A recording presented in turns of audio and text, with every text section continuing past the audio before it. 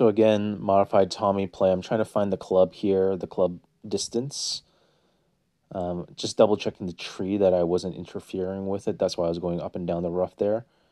So I guessed about 82% club, um, one right side spin, and then just gauging the ball guide just through the hole there. Um, I end up missing to the left, I think.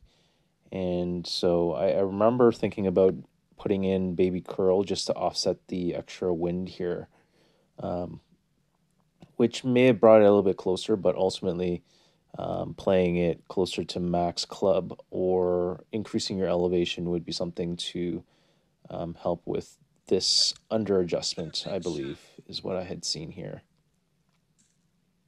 Yeah. So under adjusted quite a bit, so maybe 55% instead of the 50.